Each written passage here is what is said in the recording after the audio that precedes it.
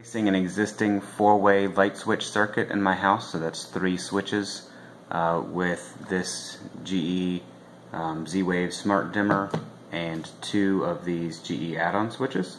I thought I would do a quick video to explain how I did the wiring and how I figured out which switches need to go where.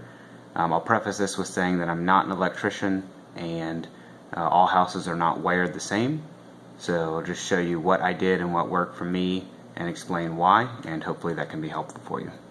Modern home, a lot of four-way wiring circuits are going to look like this. So you have your breaker box. From your breaker box you've got your common wire and your hot wire, which I have here listed in black, coming into a switch box with a 3-way switch. And then in this circuit you're also going to have a 4-way switch and another 3-way switch.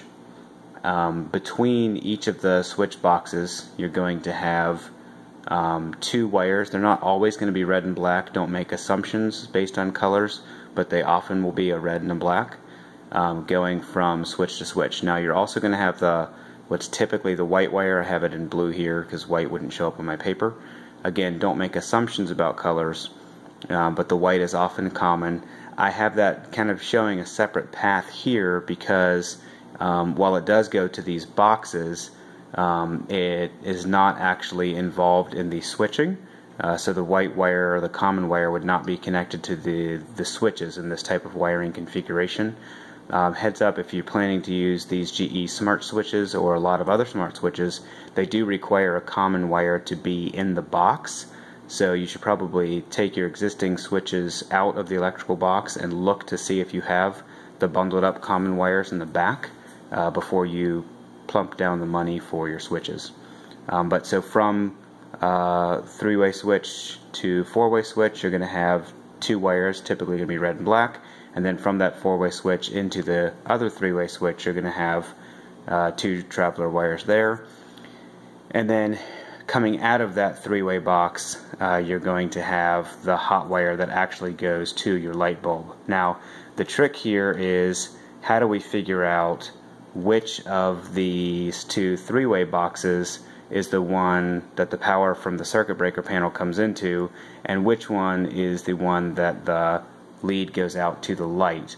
The 4-way is easy to determine which is which just by physical appearance, and let's go look at that.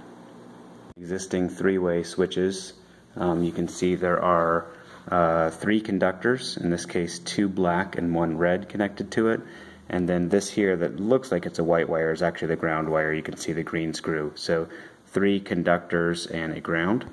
Here is our other 3-way switch, again 2 black conductors, a red conductor, and a ground wire. If you look in the back of this box you'll see that bundle of white wires that is your common that I was talking about before. And then here's our 4-way switch, and it's easy to tell which one this is because if you look closely you can see 4 conductors, in this case 2 red, 2 black, and then also the ground wire. Here that one of the most important things we have to do is to figure out which one of these 3-way switches has the constant supply of current coming in from the breaker panel and which one has the line going out to the actual light. The reason that's important is with these smart switches, they don't behave electrically the same way as the existing switches do. The existing switches, what's actually happening is the current is actually flowing from the breaker panel. If you look at the picture here, it's actually flowing through the black wire all the way through the circuit, coming back through the red wire all the way back through the circuit to complete the circuit. And if any of these switches is switched one way or the other, then that interrupts the circuit and it keeps the power from going to the light. That's not how the smart switches work. The way the smart switches work is there's one switch that actually does the switching or the dimming, and that goes in this position here with a constant supply of power from the breaker panel. The other wires are used for the dummy switches that go in here to communicate to the master switch and tell it, hey, someone just told me to turn the lights on or off, or someone told me to dim the lights. But they are not actually involved in the electrical circuit. This wire is used as a low voltage conduit just to send signals over to this switch. So it's very important that we get the master switch in this position, and then the other two switches go in the other positions, but it's still important to know which is which, because we have to know which one has the wire actually going out to the light fixture itself.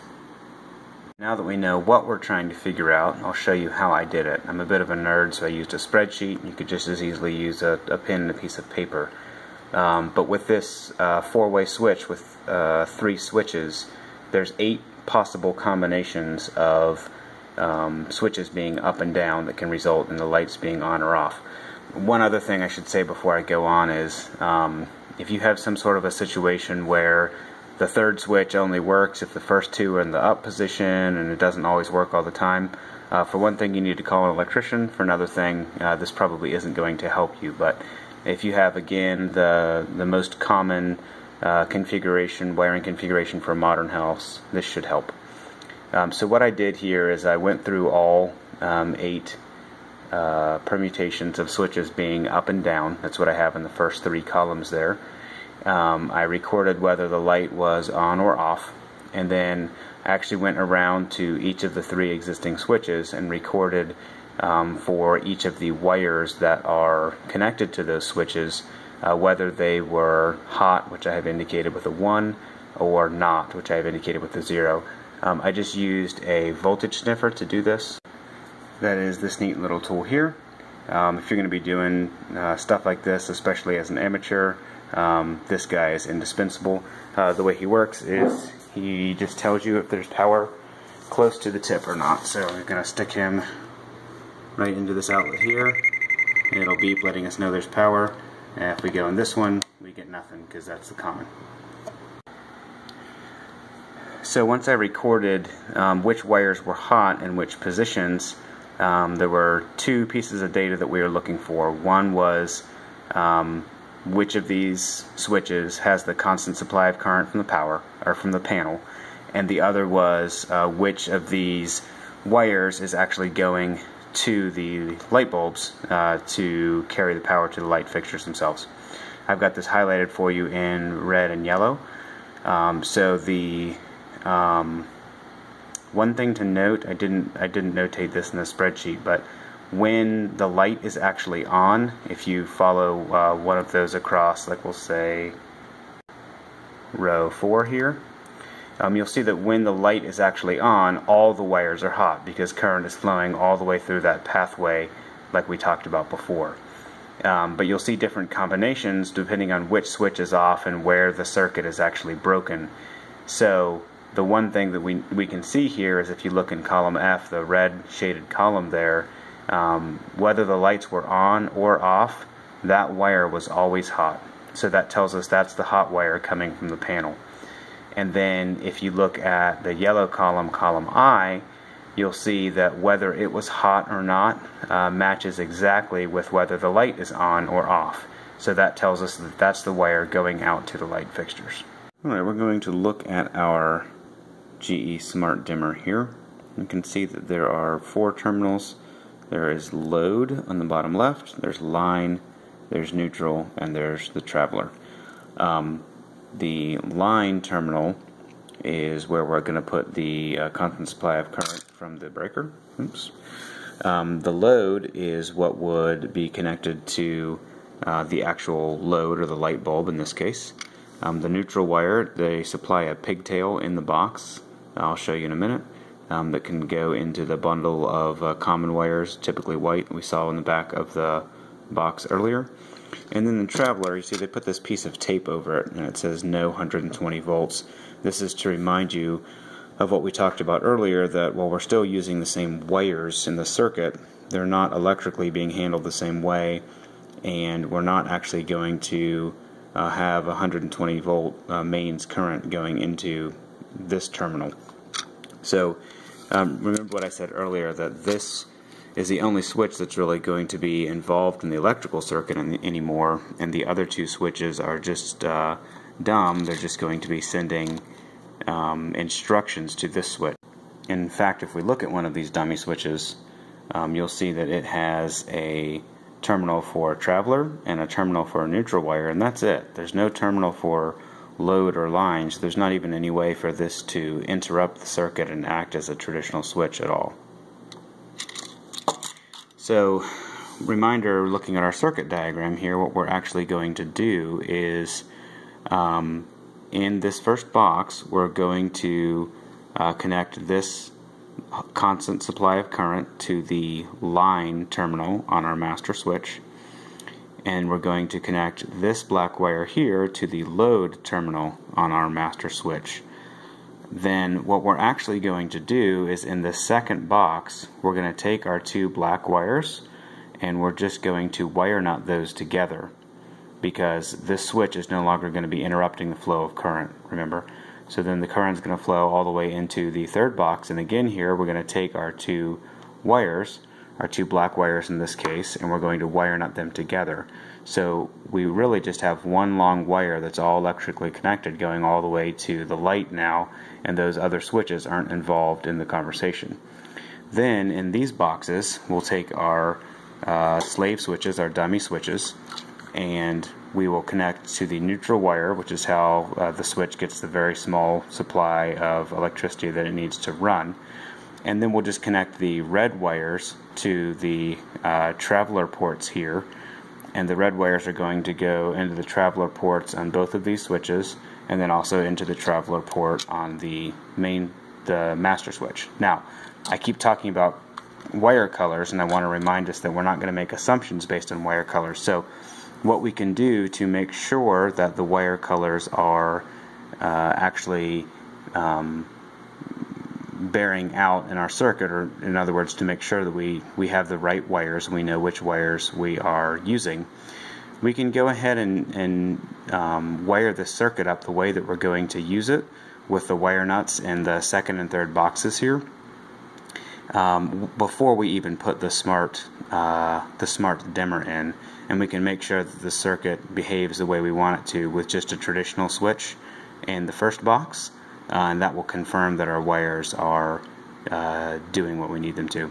We also could use a continuity tester. That's probably a better way and maybe even a safer way to do this, but from the research that I've done with the spreadsheet I showed you, I'm confident I know what the wires are, so I'm just going to show you how to wire this up so that you can test it with the circuit in place before you actually replace the switches. Here's our switch where the constant supply of power coming in from the breaker is. You can see that we've left the constant supply for the breaker, and the black wire that we're using is our conductor connected to the switch. The red wire we've snipped off and is capped just temporarily for safety's sake. And of course we did that with the circuit de-energized, the breaker turned off. And you can see here I've got no power in the that conductor, but I do have power in the constant power. Go ahead and turn the switch on. And now I've got power up here as well. This is the switch box where our four-way switch was. We have wire twisted the two conductors together here. You got current there. The two red wires are capped just temporarily for safety. And then finally, this is our third switch box where the wire actually going to the light fixture is. And again, we've got these two black conductors twisted together here, and we do have current in those. And then the red wire is temporarily capped for safety. So what this shows you is our research about the wires and their usage were correct. We now have a single conductor coming all the way from the switch box where the master switch will be, going all the way to the light fixture. So we are prepared to install our smart switches now. So here is our master dimmer. We have the constant power in our line terminal, and our conductor that we connected the black wire all the way to the light fixture in the load terminal. We've got our red traveler wire plugged into the traveler terminal. We've got our ground wire and the ground screw, and then we do have our neutral wire, white wire here. That's the little pigtail that's included in the box. It's going to this green wire nut here where we see the bundle of all the common wires that were already in this electrical box, and have those pigtails connected up to there. This next box is what used to be our four-way switch box. So you've got the two red wires here, both connected to the traveler screw, which joins them together electrically. Remember, the red wires in this case are just kind of our low voltage communication pathway, so we're tying them together here. Again, white wire going into the bundle of white wires that was existing in the box, and ground on the ground screw. And then our third box, remember these two black wires connected together are the load line running all the way from the first box, and then the wire, the conductor that actually goes to the light fixture. Again, we've got the white pigtail here from the existing common bundle in the box, and then we've got the red traveler wire and the ground screw. Everything is all connected and working properly. Only thing left to do is put the faceplates on, and I'll let you handle that one on your own. Again, I think the understanding of the difference in the electrical circuit between how it was wired with traditional switches versus what we have to do to make it work with the master switch and the dummy slave switches. It's a lot easier to understand, I think, once you diagram that out and understand how it works electrically. The instructions that come in the box are a little cryptic and make some pretty big assumptions that you're going to know which switch goes to the light fixture and which switch has constant power. So hopefully this is helpful for you figuring out that needed information, and I hope you enjoyed it.